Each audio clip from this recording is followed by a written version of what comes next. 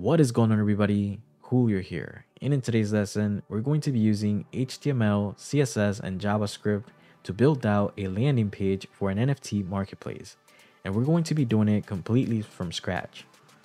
Then towards the end, we're going to spice it up a little bit by adding in on-scroll animations as well.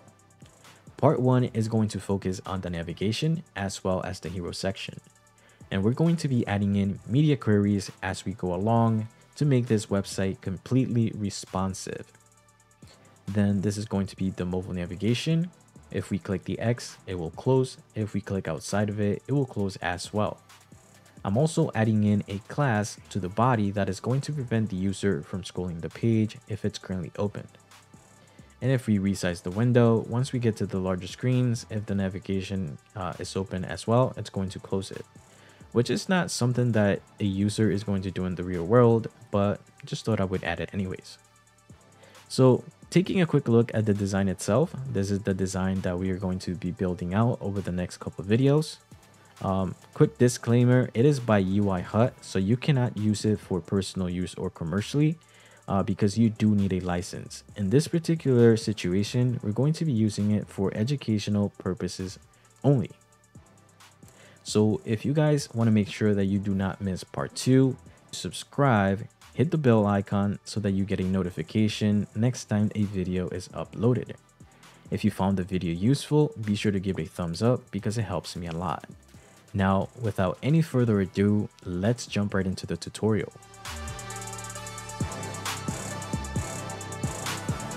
Alright, so for those of you that want to follow along, make sure that you grab the asset files from the link in the description below. That's going to include the main artistry folder as well as the assets. Everything else, such as CSS, JavaScript, and so on, we're going to be adding in from scratch. So be sure to pause the video, grab the files, and once you're ready, let's continue. Inside of the assets folder, we're going to add 2 folders, one for CSS, and the other one is going to be for the JavaScript. Then inside of each folder here, we're going to add the respective files. So this one is going to be app.js. And inside of CSS, we're going to be adding styles CSS. And finally, we need one more file, which is going to be the HTML file. To generate a boilerplate, we can just use emit, so exclamation sign, and then we can hit tab on the keyboard, enter, or we can just click here. All of them are going to do exactly the same. Now we can go ahead and use the link element to link to the style sheet. So we're going to go inside the assets folder, CSS, and styles.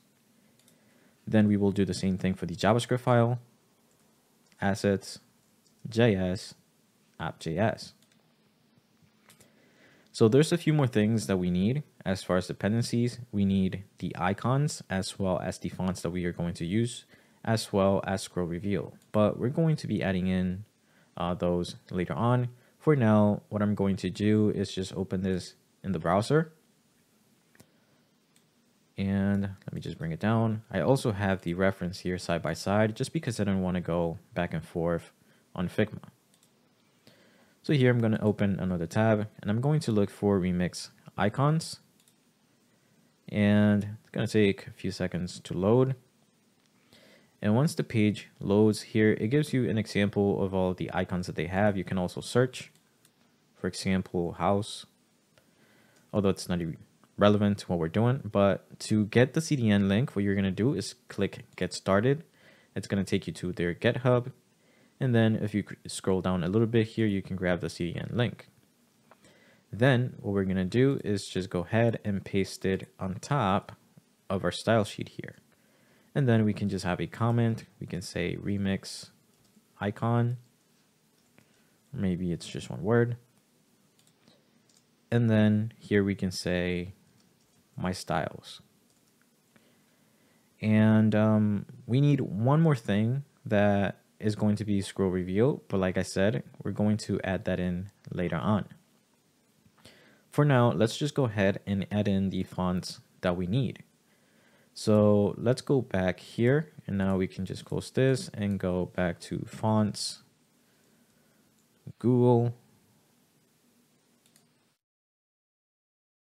and the font that we're going to be using is called Vietnam. Definitely misspelled that. Vietnam Pro, which is this one right here. And we're going to scroll down and we need a couple different font weights. So the first one that we're going to grab is going to be for 300. Where are you? Right here. Then we need 400 as well as 500 and 800. And we're only going to be adding in the regular variation. Here we have 500, and then we need the bold one, which is 800. So you have different options here. You can use the link here and just paste it in on the head section of your HTML document. But what I want to do here, or what I like to do instead, is just import it in to the CSS. So I'm going to grab the import rule here. And back to the project, what we're going to do is go inside of the styles.css file. And I'm going to paste it here. And then something else that I like to do as well, just in case I forget, is grab this font family. And I'll paste it in here as well. But I like to comment it out and then I just use it later on. And once I have it, I just delete the comment. And yeah, as far as the fonts, that's everything that we need. So we're ready to actually start with the project.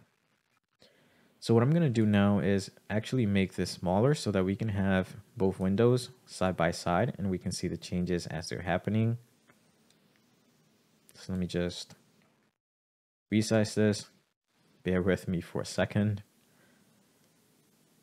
And I'm pretty sure there's a simple way to do this. I know Windows has like a program that you can set up window sizes, but I haven't really messed around with it. And that should be good right there. So what we can do here is, again, we can just close this and we can close this since we don't need it for now. And then we can just minimize this window here so that we have more room to work with. And what we're going to do now is just add in all the markup that is going to be for the header and navigation. By the way, this is going to be a mobile first approach. So we're going to be building the mobile side of things first. So let's begin with the header. First, let me just add in a comment here. Let me just capitalize this. Again, why do I keep clicking that? So header. And then underneath, what I'm going to do is add in the header element, and I'm going to apply a class of header. Then inside of the header, I'm going to have the navigation. So here, I'm going to say navigation, or I can just say navbar, same thing. And here inside of the navbar, we are going to have all this data. So that's going to be the search as well as links and this button. And let me actually just keep it open there so that I can see what's going on. And in the main project here, obviously there's nothing yet. So back to this, we're going to be using the nav element. We are going to apply a class of nav as well as a class of container. Then inside of it, we are going to have an anchor tag, and this anchor tag is going to have a class of nav logo. And then we can just link it back to the index.html. By the way, I'm using here BEM, and that's because I usually build out the websites first using Sass, and then I just use the compiled version for the tutorials. I'm not going to go into BEM. That's just a naming convention for CSS classes, but again, or methodology, I should say. But I'm not going to get into it. I know it looks kind of ugly and long sometimes, but just bear with me for this particular project. Well, not this particular project, but every single other project, since that's what I use. However, you can use any class name that you want. So inside of here, I'm going to have an image, and this image is going to be inside of the assets folder, images folder, and then the logo. I'm not going to focus into accessibility a lot, so the alt tags are going to be left empty. And then for the class here, I'm going to do nav logo image. Although I don't even think I used this class right here, but no, it's whatever. Then we are going to have a div for the overlay that we have right here so that when we click it, it closes automatically. You can do this with pseudo elements, but for me, I'm just going to be using a regular div. And this is going to have the class of nav overlay, like so. Then I'm going to have another div, and this one is going to be the main container for the navigation. So this white background here. And it's actually not white, it's yellowish. And the class here that I want is nav menu. And this is where all the items go, as I mentioned. So we're going to start with the form here for the search bar. And this form is going to have a class of nav form. We're not going to be submitting this form, so we can just leave that open, or empty, I should say. And then we're going to have a span.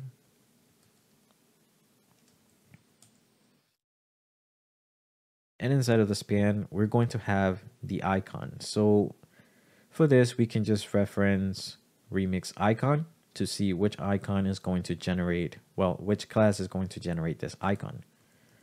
So remix icon, and then we can just look for search. And here, the one that we're using doesn't really have the broken line, which is this one right here. So we're going to grab this one, and then we can just straight up copy the class. And then we can just paste it in here.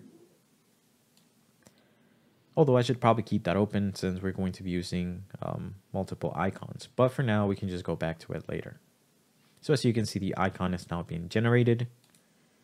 So the next thing that we're going to do is add in the actual input. So this input is going to go underneath of the span. And we can say input is going to have a class of nav search input. It's going to be of type text. And then we can also add in a placeholder. The placeholder is what's going to show here. For example, we can say dogs. And then dogs is going to show up. But obviously, we wanted to say search. Like so. And yeah, I believe that's it for the form. Now we're going to go underneath of the form and we're going to have a UL. The UL is going to have a class of nav list. Then the li is going to have a class of nav list item. And then we're going to do the same thing for the link. And now that we have the basic structure of the nav items, what we can do is go ahead and just duplicate this down below as many times as we need. So in this case, we only have 3 links. First one is explore, marketplace, and then finally we have community. Then what we need is this button, and for this button we are going to be using an anchor tag, or we could have also used the button element. I'm not exactly sure if they use a link or a button, but it doesn't really matter for this example. So we're just going to use the link, and this link is going to be having a class of button. It will also have a class of button dark, and then nav button. And the purpose of all the classes is so that I can add different styles without having to modify a certain class later on. Then inside of here, we can just say, actually we don't need a new line. We can just say connect to wallet, like so. We can just put in a hash in here as a placeholder. And then we need to add in this X button so that we can close the navigation. For this, we can use the button element, and we need a couple classes here as well. So the first class is going to be button again, button action, and then just going to call this nav close instead. So for the button type here, we can just add, come on. So we can add type button. And then we're also going to be adding in a data attribute. So data, we can say data toggle. And then here we can just say that this one is going to be for close. And we're going to be using the data attribute to select this particular button with JavaScript later on. So we need another icon here, and the icon that we're going to be using is for the X. So back to Remix icon, and we're going to keep it open for now since we're going to be reusing it later.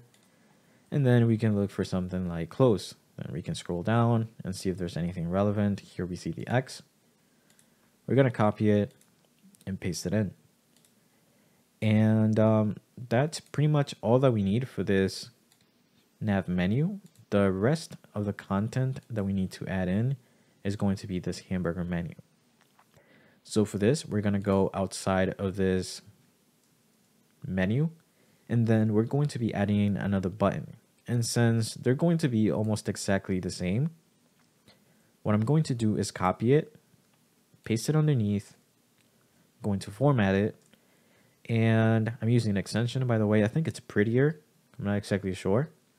Or beautify, one of those two, I can't even remember.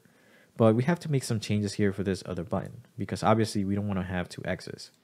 So the first change is going to be the icon, so we can look for hamburger. And we can grab this one. It doesn't matter, you can grab any one that you want. And then we can just paste it in here to replace it, like so.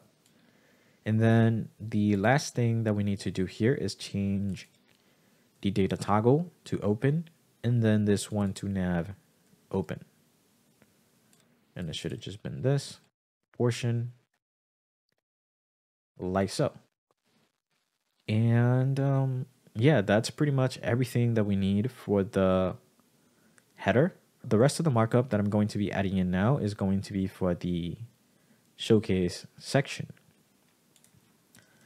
So outside of here, I'm going to use the main element. Let me just add another comment, main. And underneath, well, not underneath, but inside of it, we're going to have the showcase section. Then we're going to use the section element. We're going to call this showcase. And then inside of here, we're going to have a div, and this div is going to have a class of showcase container. This is just going to allow me to, again, select a particular element without having to modify a class that I'm using in general for other elements. Then here, I'm going to add a class of row as well as container. And for my layout, I'm going to be using CSS grid. I'm going to be setting up a little 12 column grid system.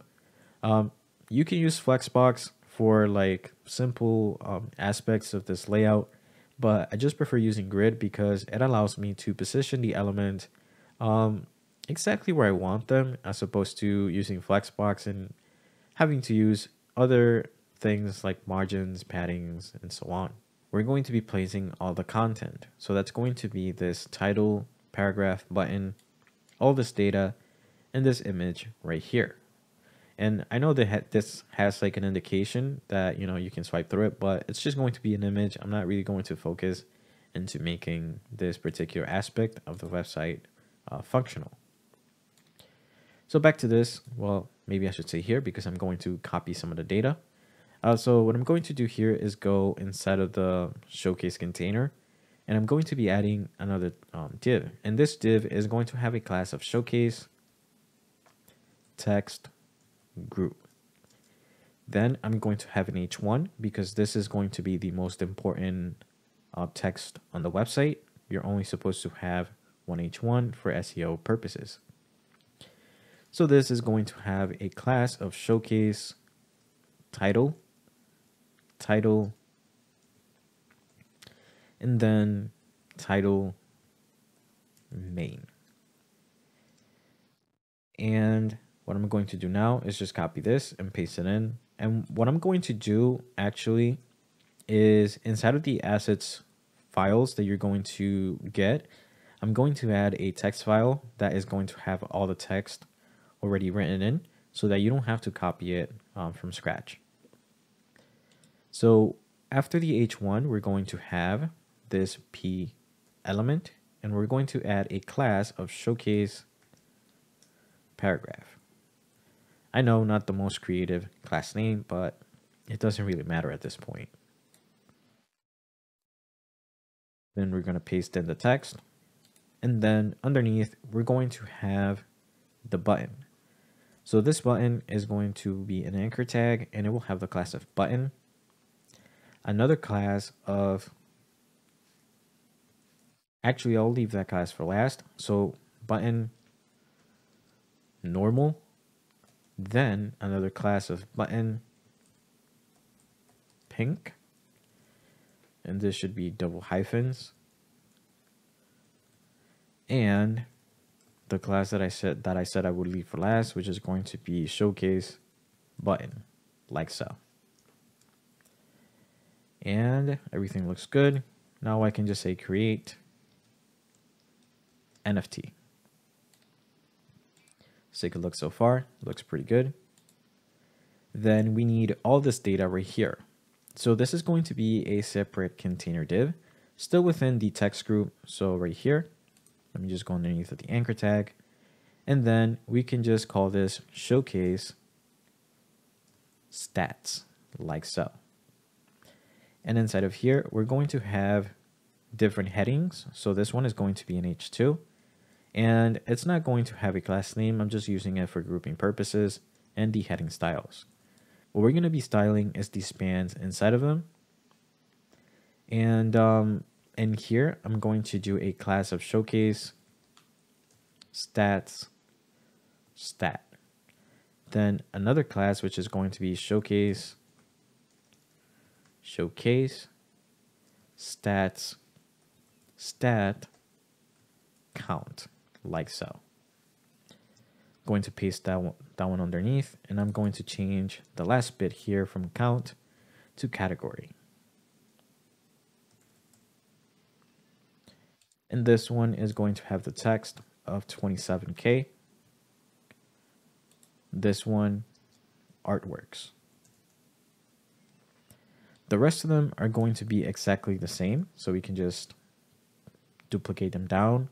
And now all we have to do is just change the data. This one is artist. And the last one is going to be 19. And this one is for auctions, like so. So the last thing that we need here is going to be this group here for the image. So we're going to, again, just do the same thing that we did here. And we're going to find the closing one, which is this one. Remember, you're still inside of the main container. And what we're going to do here is just change text to image. So showcase image group, even though it's not really a group, but just to keep naming consistent. And in here, we're going to be using the picture element.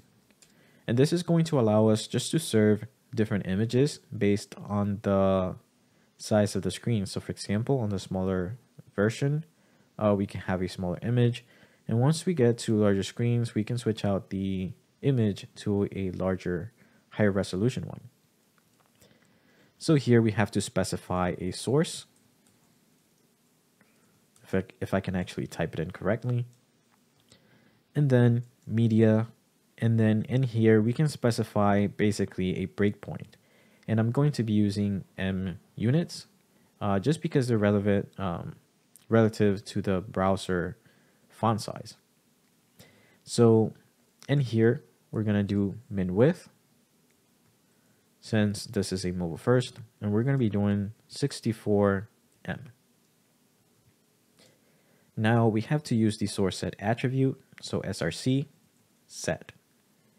And then we're going to go inside of the assets folder, then images, and then showcase image large, and then PNG. So if I was to go here to the demo, it doesn't really show up, but it should show up once I make it bigger. And it doesn't. So let me just double check. Oh, well, I still have it added in the main image. So image, and then assets, images, and then showcase image. So here we have the larger image now showing up. As you can see, it goes back to the smaller one. So that's basically how that works. You can have as many images as you want and serve them to different devices. And yeah, that's going to conclude the HTML portion of this particular lesson. Let's now go back inside of the CSS file so that we can actually make this look more like the demo. So again, we're going to start first with this. Well, we can close this. We don't need it anymore. We're going to start with the header as well as the navigation. And here we already imported the fonts.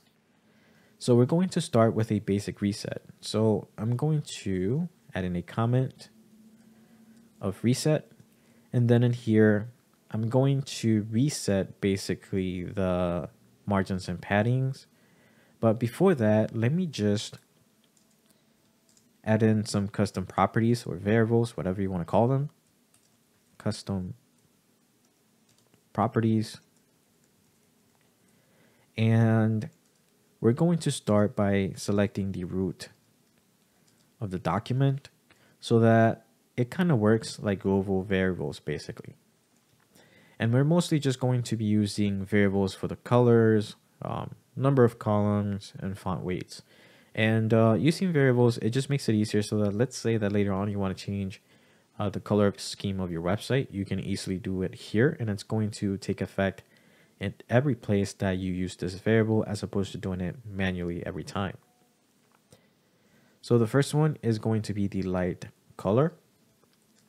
And for this, we're going to be using HSL, which is it's going to be a lot more flexible. For example, if I have a hover effect, I can just use a different shade of the same color by just controlling the lightness. So yeah, I'm just going to paste in the colors that I have. So this is going to be for the light color, which is going to be for the white. And the next one is going to be for the dark color. And actually, I'm going to paste everything in just to save time. I'm going to be including all the variables, by the way. I'm not going to have you typing them in just like one by one. So yeah, I'm just going to be including all of them that I have here. So as you can see here, I have colors for white, black, and then all the accents as well as pink, yellow, which is all the colors that we're going to be using for this project. Then I have a variable here for the nav height, just because I'm going to be doing a little bit of math with it later on. And then here I start with a number of columns variable by default. On the mobile screens, we're going to start by 4. Then on tablets, we're going to have 8. And then on larger screens, we're going to have 12 columns. And this is pretty self-explanatory. This is going to be for the font weights. Something else that I'm going to do here is add in the breakpoints. So the first breakpoint that I'm going to use is going to be for tablets, which is going to be 48M. So I'm going to do add media. And as I said, I'm using M's just because it's relative to the browser font. So add media, and then we can say min width. And what we're going to do, well, I forgot to add and, is add in 48M. Then I'm going to duplicate this down below. And the next breakpoint is going to be 64. 64, not 54. And here, what I want to do is just change some of the variables that I have here. So for example, this number of columns. So here I'm going to select the root again. Paste this in. copy it from here, and then paste it in here again. So now we can change this to 8 and this to 12.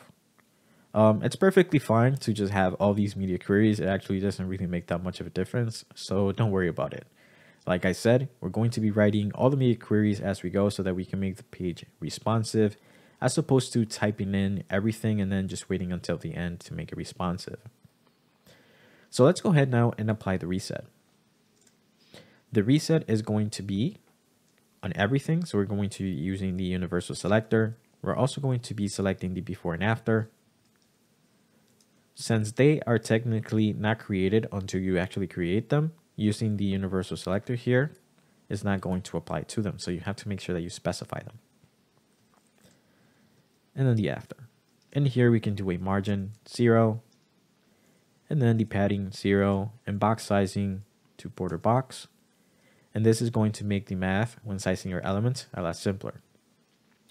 So now that we have this, we don't really need it anymore because we already copied all the data. So let's just focus on the design here that we have. Then I'm going to select the HTML document, and what I'm going to do here is make the root font size 10 pixels. Since I'm going to be using rem units, it's going to work a lot better when it comes to doing the math. However, I'm going to specify it in percentages just because it's going to help when scaling using the zoom feature here. And then I'm going to select the body. The body is going to have some base styles. So for the font family here, actually I could have just copied it from here. Let me just delete it. So here the font family is going to be Vietnam. And it's going to have a backup of sans serif just in case that this font is not available. Then I'm going to apply a font size that is going to be the general font size of 14 pixels. So I'm going to do 1.4 rem, and then a base line height of 1.5. As far as the color, this is going to be the dark color. So for this, we can just use the variables like so. And then we can now move down and add in the same media query here of 48M. And this is just going to modify some of the styles for the body. In this case, it's just going to be the font size. So we're going to go from 14 to 16. Like so. Then what I'm going to do is go ahead and select all of the anchor tags, and then the color is going to be inherited, and the text decoration is going to be set to none.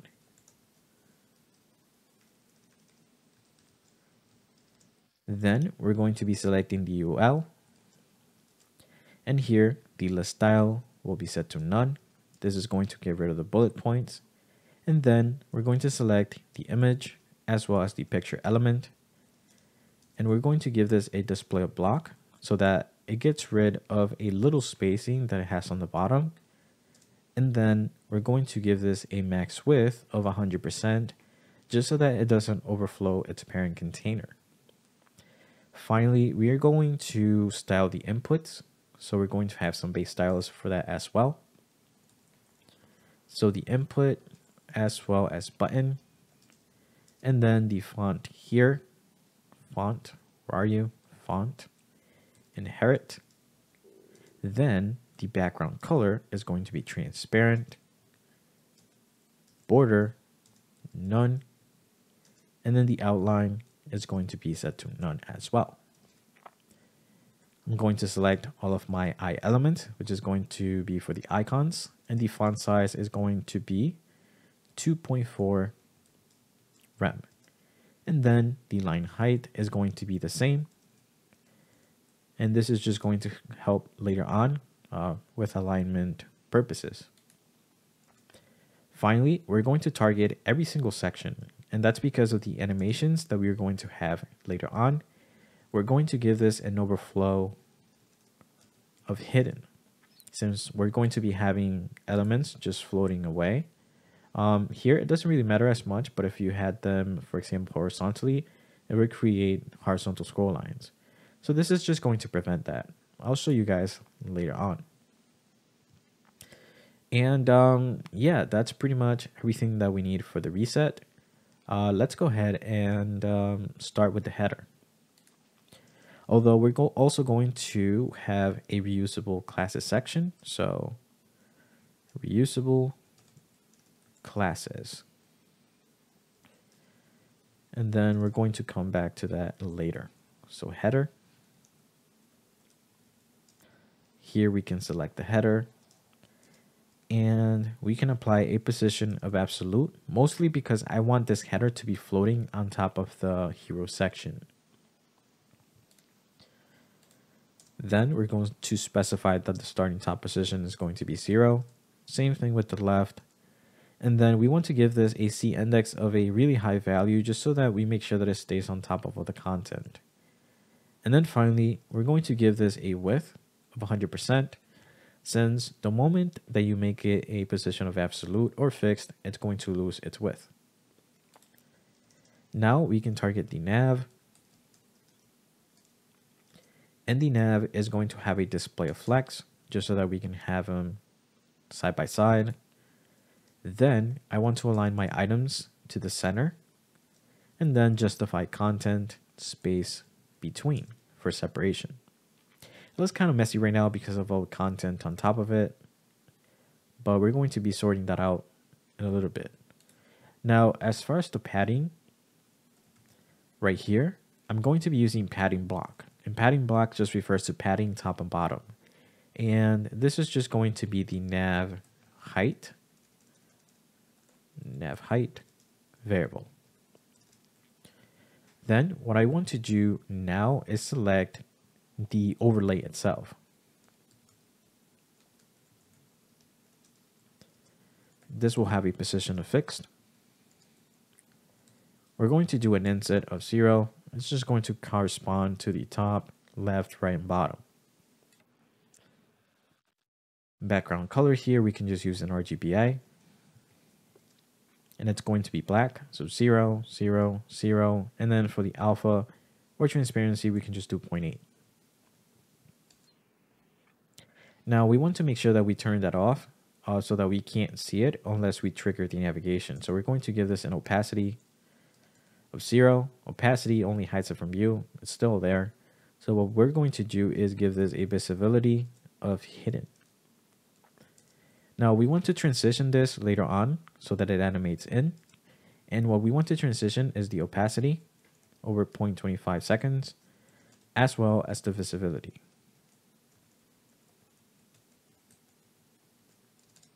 Then we're going to target the nav overlay again. And then we're going to say that when it is active or it has a class of active, this class we are going to add in with JavaScript later. What we want to do is change the opacity back to 1 and then the visibility back to visible. And I'll quickly show you how that's going to look. So for example, let's find the overlay here. If we add the class of active, notice how it's going to now show up. But obviously, we don't want to hard code that in. We're going to be using JavaScript for that. The next thing that I want to do is now style the menu so that we can make it look more like this.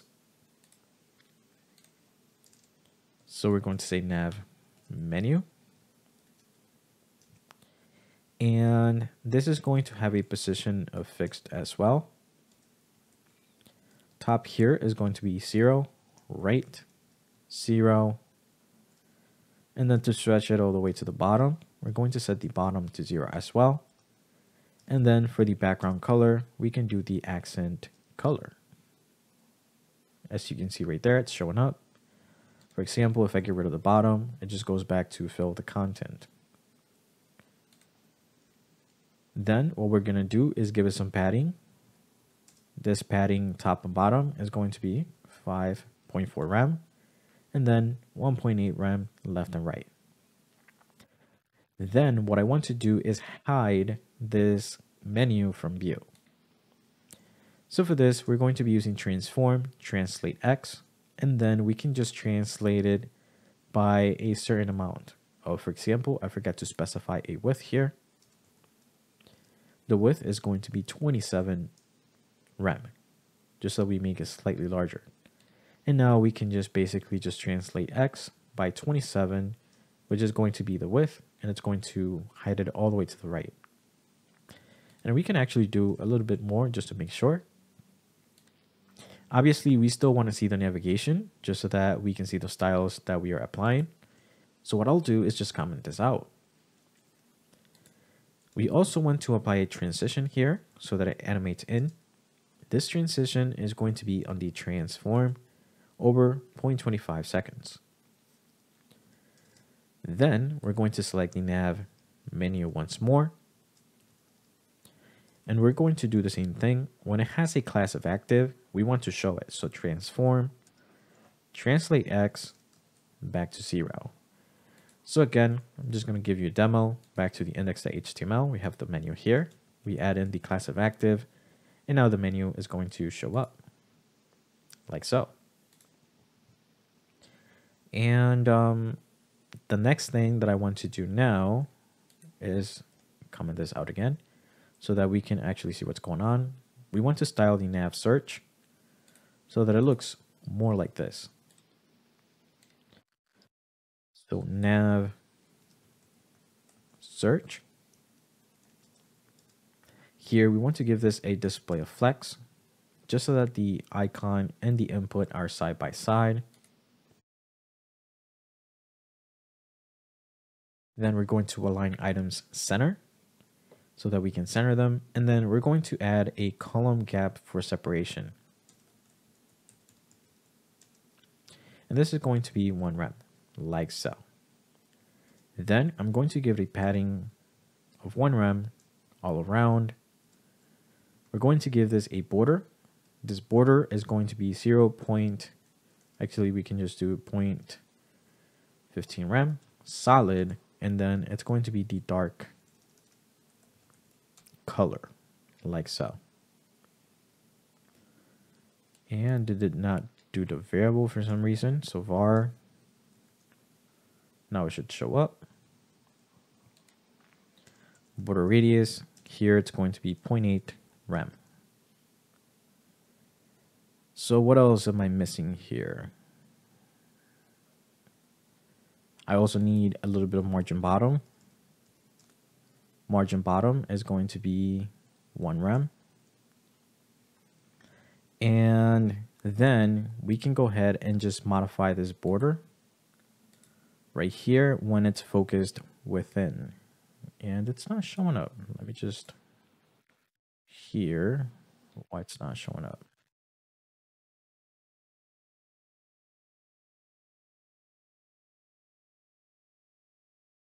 So nav form. Let's see. Nav search, nav search. Oh, that's because I have nav search. Was it that? Let me just double check. Oh, it should be the form itself. Nav form. Actually, it's a lot easier if I just do this instead. As opposed to having to just rename everything. So nav search. All right, so there it is. So it was just a little mistake there. And what's going on there? Why is it looking so big?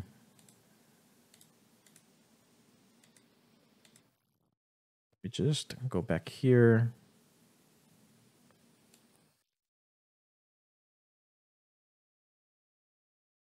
Yeah, that's so weird. I don't know what that's happening, but we can sort that out later.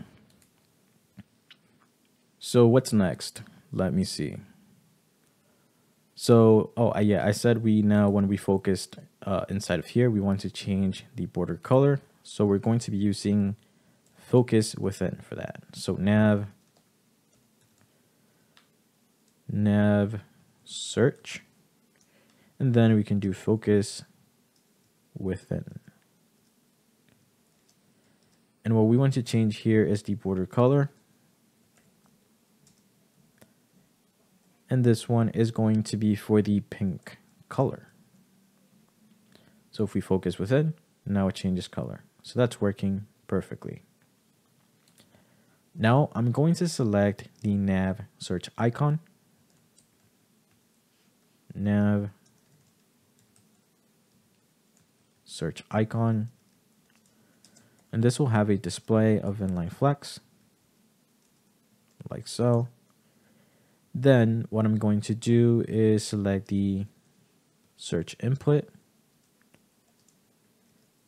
And the width here is going to be 100% so that it takes up any available width.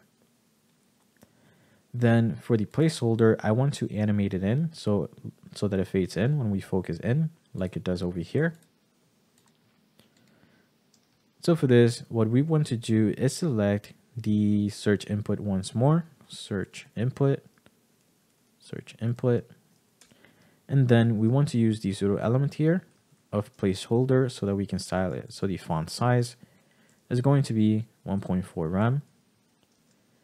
The color is going to be inherited. And then we want to transition the opacity.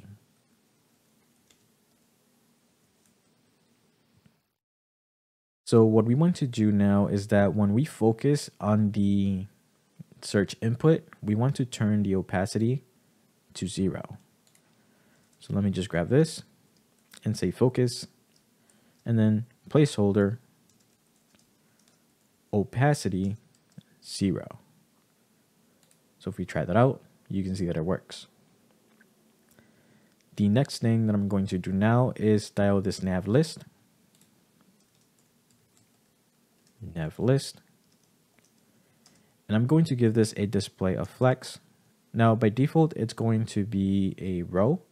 So we want to change the flex direction to column. Then I'm going to do a gap of 0.5 rem, just for some spacing in between them. So that's going to be for the items here as far as the search, then this group for the nav list here as well. Actually, no, that's going to be for the menu itself. This is going to be for the list. So yeah, like for example, if I made this bigger, you could see the difference. Oh, yeah, now I see my mistake, why it's not showing up. So it's because it should be gap, not padding, should be gap. So now you can see like there's a little bit of spacing there. For example, if I was to make it bigger, you see that it grows, but what we want is 0.5. Then I'm going to select the link. And the link is going to have a display of inline block. And then we can just go ahead and apply a padding all around of 0.5 rem. And then we want to do a transition on the color. Transition, color, and then we can do 0.25 seconds. So now we can actually select the nav link when it's hovered. And then we can change the color to whatever color we want. In this case, we're just going to be using the var. That's going to be the pink color. So if we go ahead and hover, you can see that it changes. And now we can move along and style the button. So nav button. And here, I want to give this a display of block so that it's going to stretch 100% of the available space. Then I'm going to give this a padding of 1.2 top and bottom, 2.5 here for the left and right. And then for the margin top, to create some separation, I'm going to be doing 1.5 rem. So now remember that we had additional classes. So this is where they come in. So for example, for this button, we have button dark and the general button class. So let's go ahead and take care of that. But we're going to be doing those inside of the reusable classes comment, since we keep reusing it over and over. So we're going to start with the button styles. So by default, I want the buttons to be a display of inline block. Then the font weight, I want it to be the variable or font weight medium. Then I want it to have a text align of center. Cursor is going to be pointer. This is going to be for the actual button elements. And a border radius of 0.8 rem. And finally, I want to add a general transition here on the background.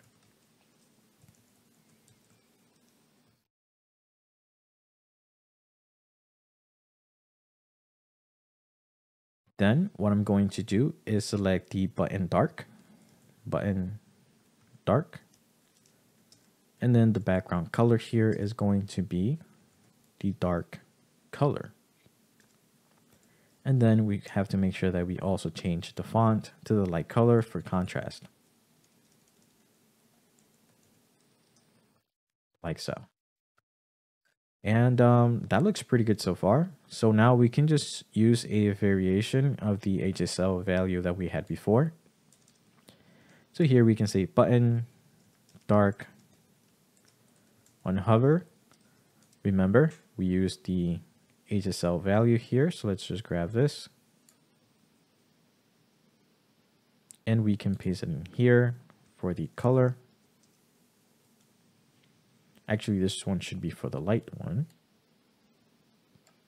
Oh no, never mind. This is wrong because I'm changing the background color, not the color itself. So this should be for the background color. And what we can do here is just change the lightness slightly. So I'm going to do 19 instead. And now you see that we get a different shade of this color. So that works pretty good. Then what we're going to do is go back down here so that we can actually continue to work on the rest. So what we want to do now is move this X up here. So nav close. This will have a position of absolute. And then the top is going to be 1.8 rem. Then we can do a right. And it's going to be the same. And now the button is exactly where we want it to go. So that looks pretty good already. Say connect wallet. Oh, here I have connect to wallet. So let me just go ahead and delete that. And this is actually capital as well. Not that it makes a huge difference, but you know, just so that everything matches up. And it does right here. It looks pretty good. So let's go ahead now and add in the JavaScript that is going to make this functional. So yeah, let's open up the tab here, go inside the JavaScript file, make it smaller again. And the first thing that we're going to do here is, well, let's go back to the index not the index, but the styles. Remember this comment right here. Let's take it off. And now we just see everything that we have here. There should be some spacing here, but don't worry, this is all related to the container classes. We still haven't gotten to that particular part. But in fact, I actually added in here to the nav, so I guess we should take care of it right now. And the container is going to be a reusable class. So let's come here, container. And the container here is going to have several classes. Well, not several classes, but styles, I should say. And first is going to be a max width of 117 rem. Margin inline is going to be set to auto. So that's going to be margin left and right so that we can center the container in the middle of the screen on larger screens. And then the padding inline is going to be 1.8 rem. So now we get the spacing on the sides that I was talking about. So now we can go back to the JavaScript, and what we can do here is select the elements that we need. So first, we want to select the button open as well as close. So we're going to have a constant variable, and then I can just call this button open And then we can use document.query selector. And then we can use the data attribute to select it. So remember that we used the data attribute. So we can say data toggle, and then it was going to be equal to open, like so. It's really important that if you start, for example, with double quotations here, you have to use single quotations here and vice versa, just like I did here, else it could break it. So now I can duplicate this down below, change this portion to close, and then this one as well. And then we also need variables for the overlay. So let me just do this. Overlay, and it should be nav overlay actually. And then we can just rename this to overlay EL, short for element. And then we need one for the menu. So menu EL. And then this is going to be the nav menu. So now that we have that, we're going to create a function, and this function is going to toggle all the classes on and off. So here we can just call this toggle menu. It's also going to toggle the overlay, so I guess you could call it something else, but this is just what I called it. And in here, what we want to do is select the menu, and then class list, toggle, and then the class that we want to toggle is going to be the class of active. We want to do this 2 more times, and this is going to be now for the overlay as well as we also need the body, because remember that I said earlier in the demo that we're going to prevent the user from scrolling the page. So what we're going to do here is say document, nope, that's not it, document dot body class list toggle, and then this one is going to be scroll false. So for this class, we're going to actually add it in right now. So we're going to find the body right here. We can say body scroll false. And then what we can do here is just say overflow is going to be hidden. Just do overflow Y, like so. And yeah, that's pretty much it for that. So let's now select the button and add in the event listener whenever we click on it. So for this, we can just say button open and then add event listener. And then here we can say that it's going to be a click event. Come on, what's wrong? I can't even spell. And then here we can just pass in toggle menu. We're going to be doing the same thing for the overlay as well as the close. Close and overlay. So right now this should work, and it does. We get the overlay, we click it, it goes away. And let me just make sure that the other class is being added in right here. So scroll false is being added in as well. I'm still not sure why this is being zoomed in so much, but we'll figure it out later. Let me just take a look at something really quick.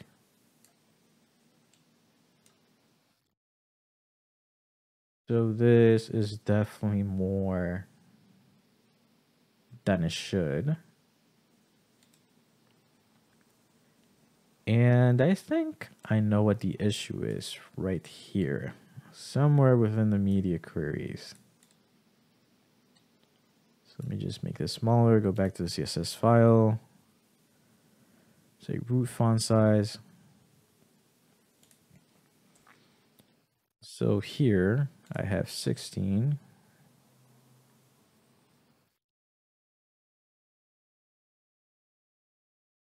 Yeah, so definitely the issue right there. And that's because I forgot to change this to the body. It's always the smallest mistake. So when I copied and pasted it from here, I just left it alone and forgot to change it. So that's like the downside to copying and pasting. Sometimes you just forget. But everything is working as it's intended now, as you can see. So back to this, we also have to make this functional. When in terms of when we resize the screen, for example, like it goes away because right now it's just staying there. But everything else works. The button work. When we click the overlay, it goes away. Everything works. So what we have to do now is add an event listener here to the window object.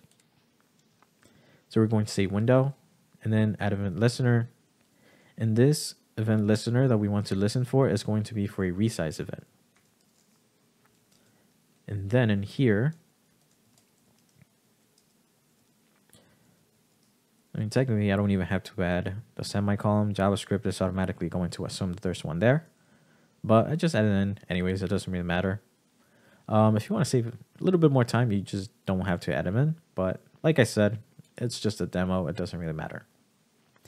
So now what we have to do is just have an if statement. And here we can reference the window. So we can say if this, and then inner width is greater or equal to 1024, which is the desktop breakpoint, the 64M. 48M is actually 768, by the way. So that's what they mean. And then in here, what we can do, well, actually, we don't need the curly braces at all. We can just have another if statement. Do we? I don't even remember if we can do this. But let's see. Menu, EL, and then class list contains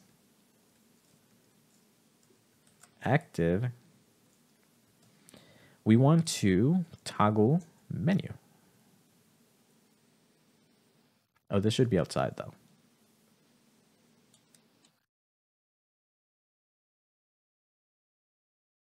Confused there a little bit. So now we can open it up. Yeah, if we resize it, it goes away. So yeah, I guess we can do it because it's not really multiple statements. It's just one line.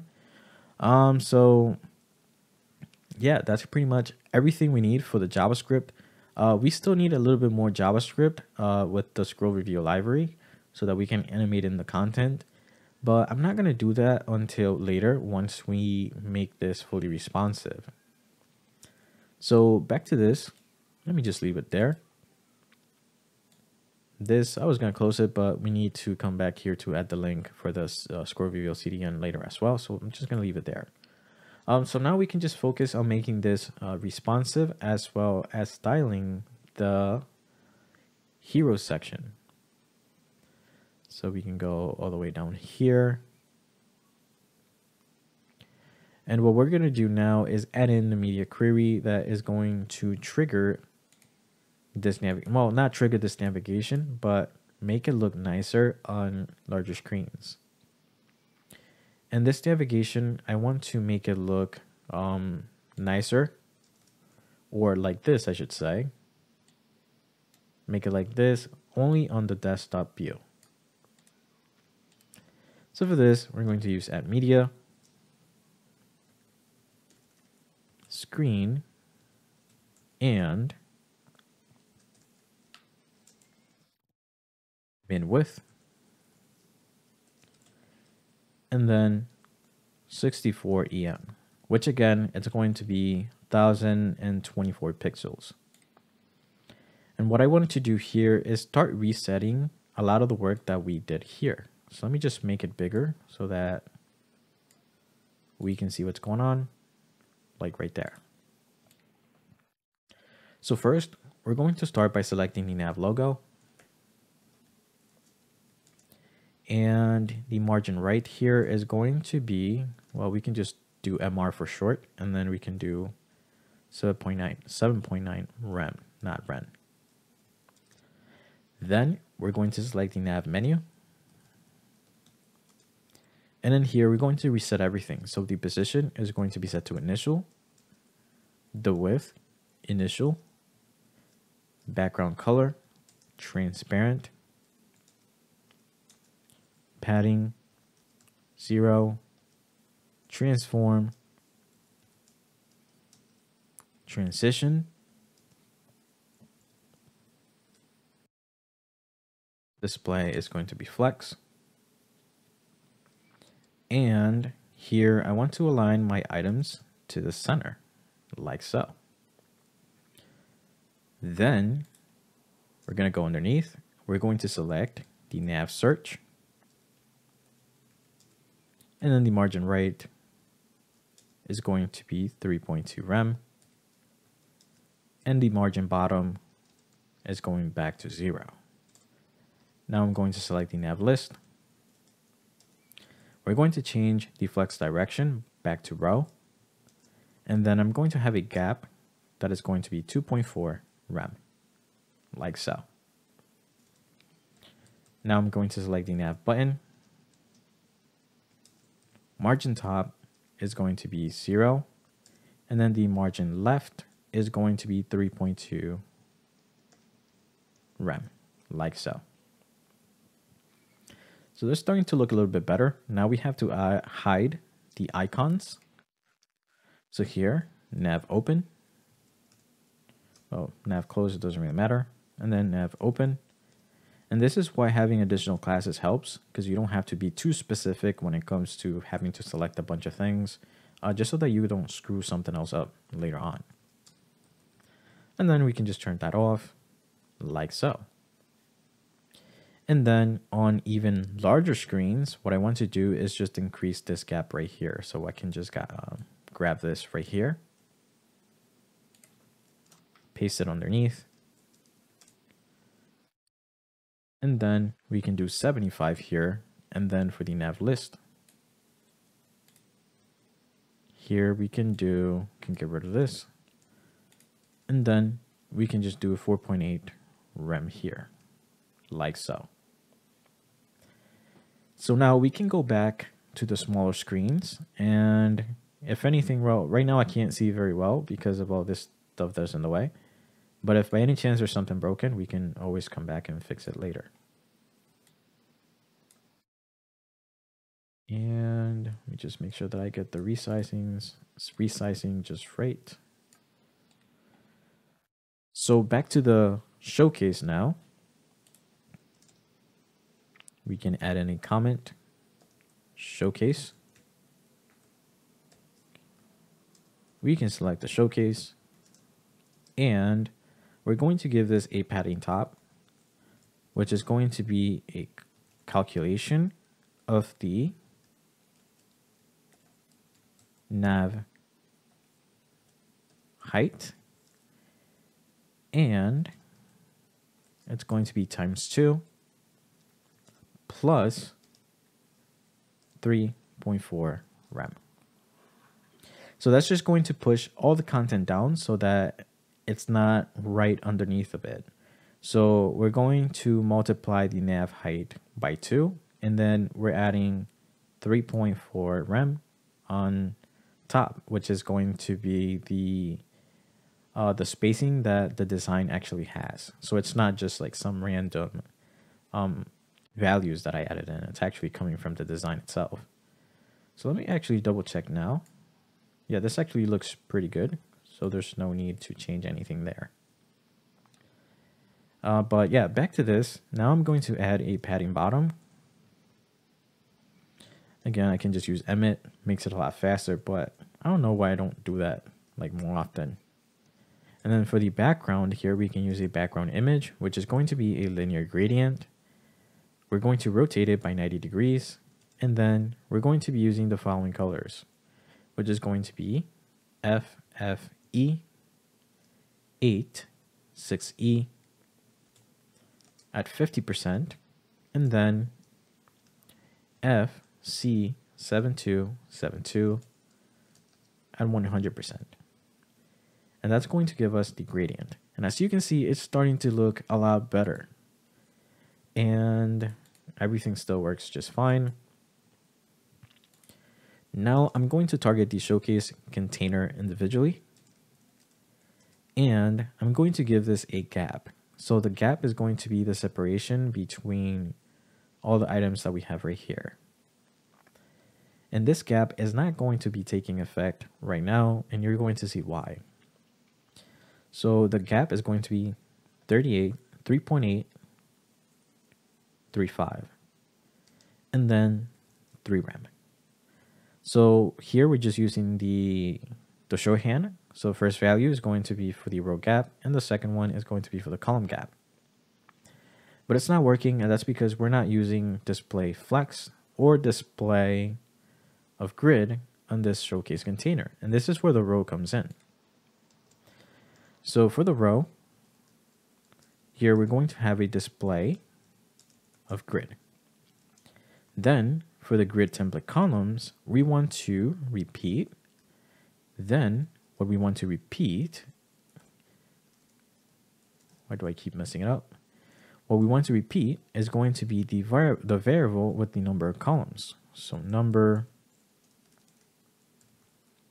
of columns. And then we want to make it 1 fraction each. So that's going to mess it up a little bit, as you can see right there. So let me just open up the inspector. As you can see, we have 4 and they're all taking 1. So what we want to do is make sure that they all span whatever the grid number of columns is.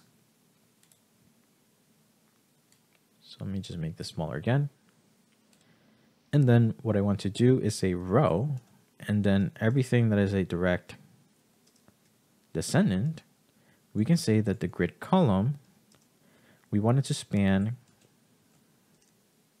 by the number of columns. And now this is going to fix it. And that's because I'm not using var here. But yeah, now it's going to fix it. And since these are going to be reusable classes, let me just delete it from here and move it all the way to the top to the reusable classes section. And for the time being, this is only important on the small screens. Later on, when we get to position things exactly where we want them, we're actually going to change this a little bit. So back to the showcase container. Now we can go ahead and style the title, the paragraph, and the buttons, and so on. So here we can do showcase. What was it? Title? I literally just said it like 3 seconds ago, forgot. So for this, we're going to use responsive typography. We're going to be using clamp. And clamp is going to take 3 values. The first one is going to be the minimum. Then we want to make the middle one a certain value that is going to adjust based on the screen size. So here I'll just use 5 of the VH, and then for the maximum size, I'm going to use 7. The line height here is going to be 1.4 rem, not 1.4, it's actually 4.6. Then for the margin bottom, I'm going to do 1.2 rem. Now I'm going to select the paragraph, and the paragraph is going to have a margin bottom that is going to be 3.8 rem. Let's now select the showcase stats, and this will be a display of flex. Then I'm going to add a column gap here for separation,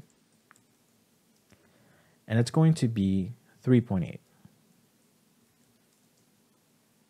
like so.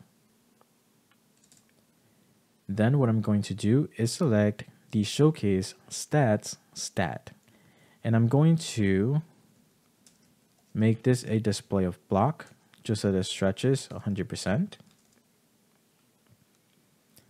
And do I have a font size here as well? Let me see. Actually, I don't.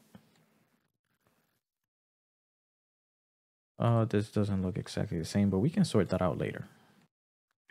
Yeah, so after the stats, what I want to do is target. Where's the button?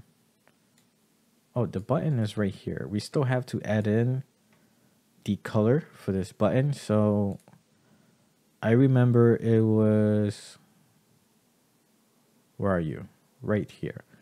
So here we have button normal and button pink. So back to the buttons.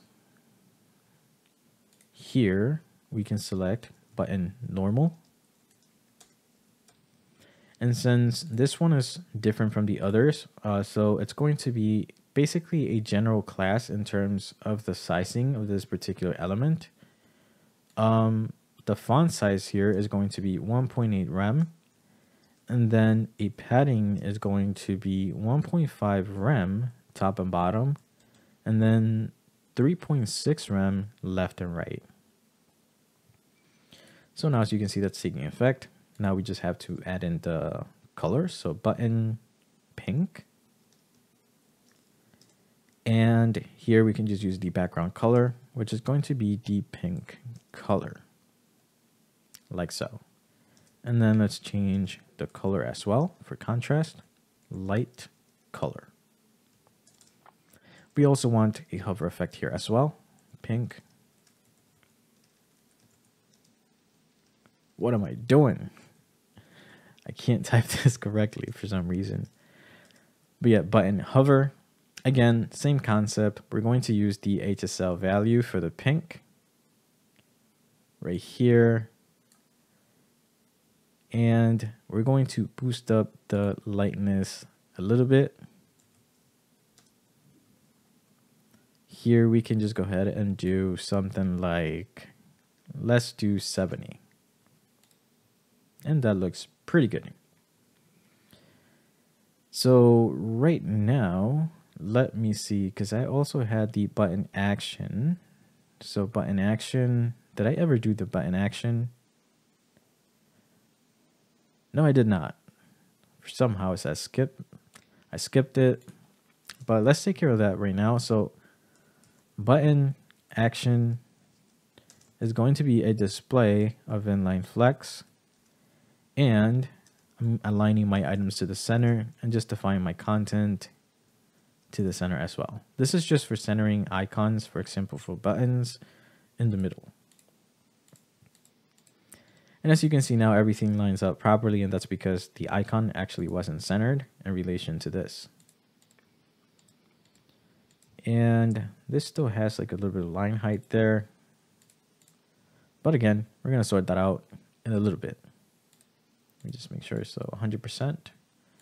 And this is 100% as well. Let me just boost it up to 125. Just so that it's a little bit more visible on the screen. And I just bookmarked that for some reason.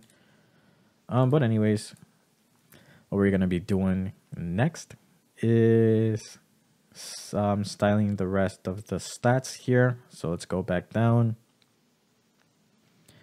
And once we get to the stats here, what we're going to do is select the stat count and then the category. Count.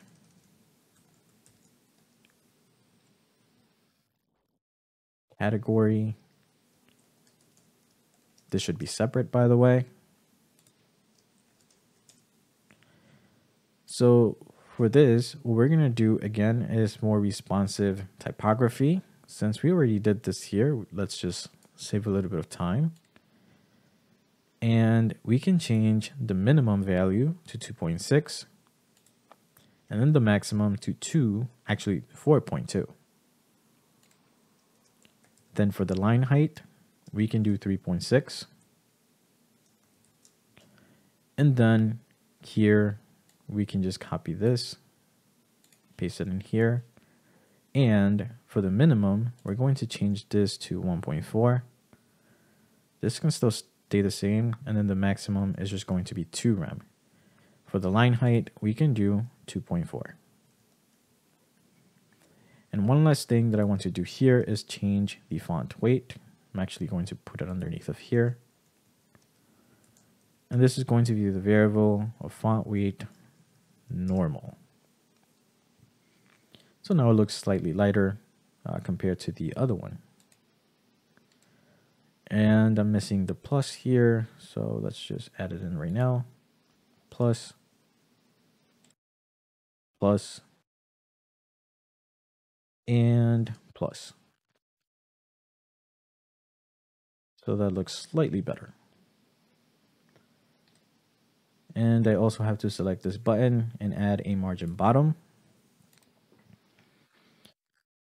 So right here, let me actually put it up here since it comes after the paragraph. So showcase button, margin bottom is going to be 3.8, was it? 3.8. Looks pretty good. Oh, the paragraph actually had 2.8, not 3.8. So that looks a lot better already. Well, this is way larger. Let me just see margin bottom. Oh, this is a margin bottom, not top. And then the paragraph also had a line height. So that's what I was missing. So the line height here is 2.4 rem. So let's take a look at that. And now everything matches up.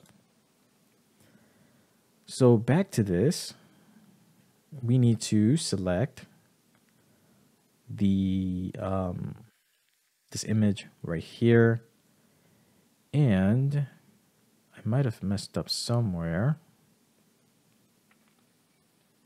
For example, let me just double check right here.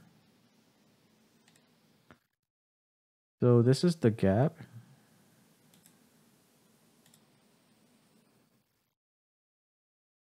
That we have, which is something that we don't have here. Yeah, we definitely are missing the gap here. And this gap is showcase container.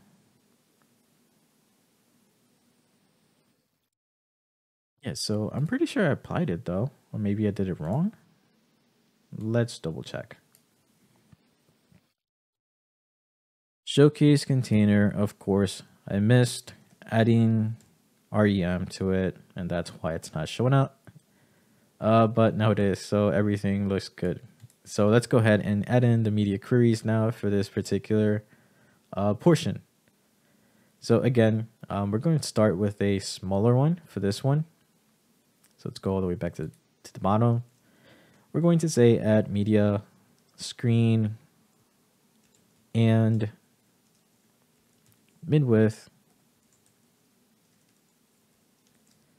And this one is going to be 23.5 EM. And here we just want to select the showcase image group, image. And then the margin inline here is going to be set to auto, just so that we center the image in the middle when it's not on the really small viewport. Like for example here, stays in the middle as opposed to coming all the way to the right. Even though we're going to switch that later anyways. Then for the next breakpoint, this one is going to be 37.5, and then I'm going to select the text group. So showcase text group. And I want this to span 3. So grid column span 3. Let me actually just make it slightly bigger so that you guys can see the changes. So here I can just make it span 3 so it doesn't keep growing like you see right there. And now we can focus on the main media queries, which is going to be 48 EM and then 64. Let me just grab this, duplicate it down below, and this one, 64. So what we're going to do in here now is select the showcase. Padding top is going to be increased, so calc, and then var, again, nav height, then times 2, then plus 9.2 rem. Again, let me just make it bigger so that it reflects the changes here, as you can see. Then we're going to also increase the padding bottom. And this one is going to be 10.4. So you can see right there. Then we're going to select the showcase text group so that we can change it up a little bit. Text group.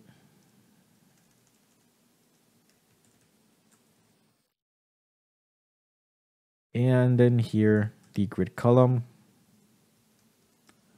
Let me actually open up the inspector so that I can showcase what's going on.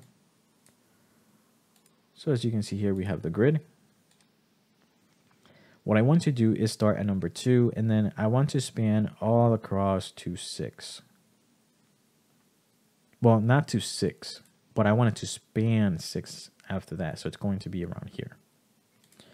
So start 2, and then span to 6. Like so. We also want to text align this to the center. And for the showcase title,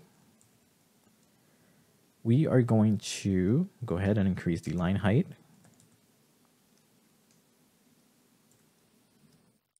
And we're going to make it 5.6 rem. Then I'm going to select the paragraph and I'm going to make it slightly larger. And the font size here is going to be 2 rem. And the line height is going to be 3.2 rem. Now I'm going to target the showcase stats.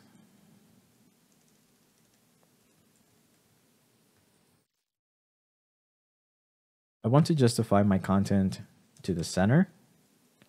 And then the text align is going to be to the left.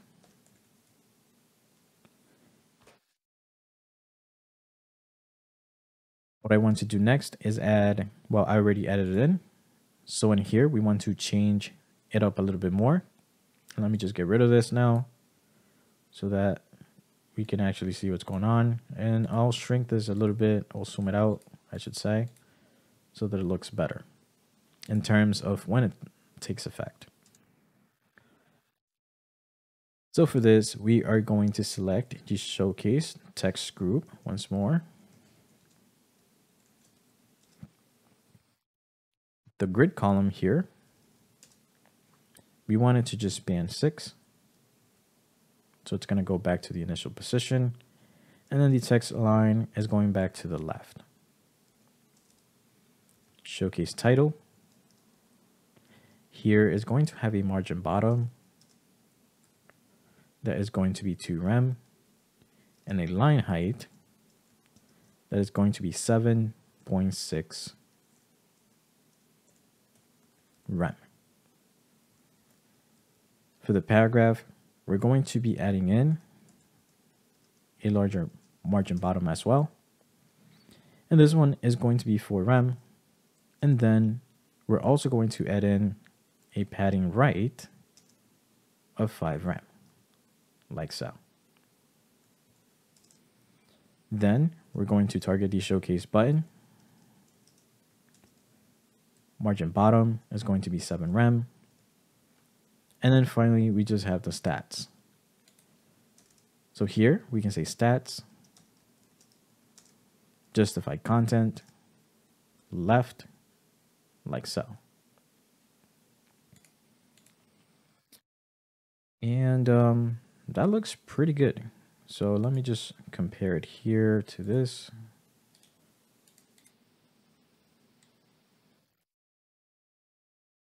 So right there looks good. So let me see. Yeah, so everything looks good right there. And what else? Oh, the image group itself. Let me just close this. I want to move this here to the right. So here I can say image group. And then I can say grid column span 6. And now they're going to be side by side. And yeah, that's pretty much all there is for the header as well as navigation and the showcase.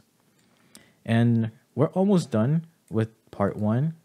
As I mentioned, now we're going to add in ScrollReveal so that we can add in this unscroll animations, which is going to basically be this. So since we already know what it's supposed to look like and we finished this part, I can just go ahead and close it. And now I can make this bigger.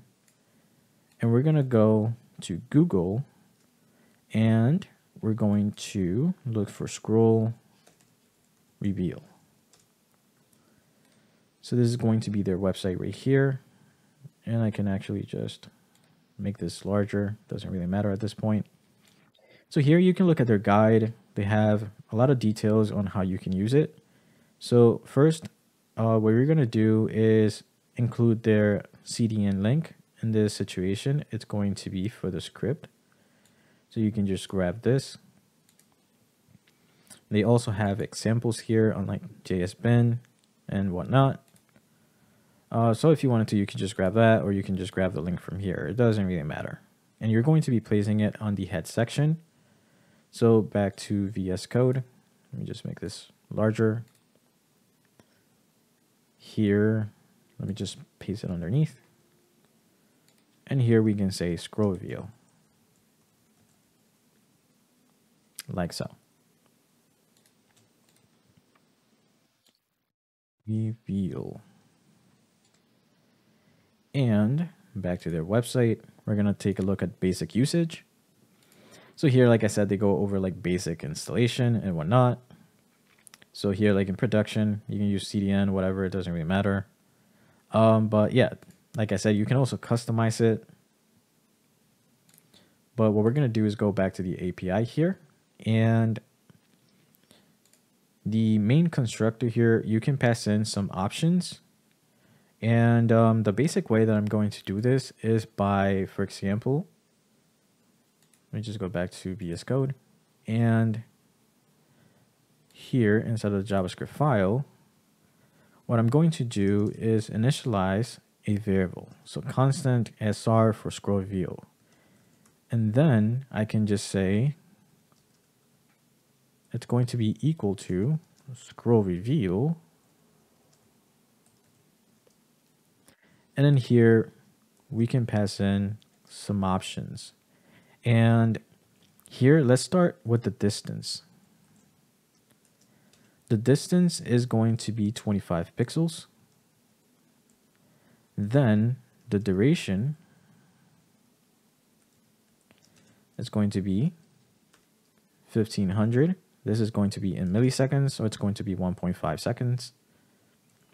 And then for the easing, I'm going to do a cubic Vesier. And it's going to have the following values. So it's going to be 0.68 minus 0.55, 0.265, and then 1.55. So now that we initialize that, we can actually start using it. But back to the website here, for example, they also have explanations for everything. So distance is just going to control how far the element moved when revealed. Then you have duration, which is going to control how long the animation is going to take to complete. And the easing that I'm using here is just a cubic Bezier, and it's just going to animate them in a fancier manner, I should say, if you do specify one, that is. There's websites that can do that for you, like you can control the curves and whatnot. But they also have a lot of different things like interval, opacity, origin, and so on. So origin is going to specify the direction the element is going to come from revealed. So in this particular tutorial, I'm only going to go over the ones that I just did, because that's everything that we're going to be using for this project. We're not going to be using anything else that you see right here. But yeah, we're using the constructor, distance, duration, easing, as well as the origin. So to actually use it now, what we want to do is, let me just close this. Oh, they also have options that you can specify based on the desktop view that you're on. They have desktop, they have mobile, but like I said, we're not going to be doing, we're not going to be using any of that right now. So we can just close it. So back in VS Code, what I want to do now is use the SR, and I'll say reveal. And then in here, what I want to do is pass in the elements that I want to apply the animation to, either by ID or class name. So in this situation, I'm going to apply the animation to showcase, text, group, like so. Then we separate it with a comma, and then now we just pass in, we can pass in many different options if we want to. But like I said, we're only going to be doing origin here, and the origin is going to be from the top. Then we can go ahead and do the same thing for the image group.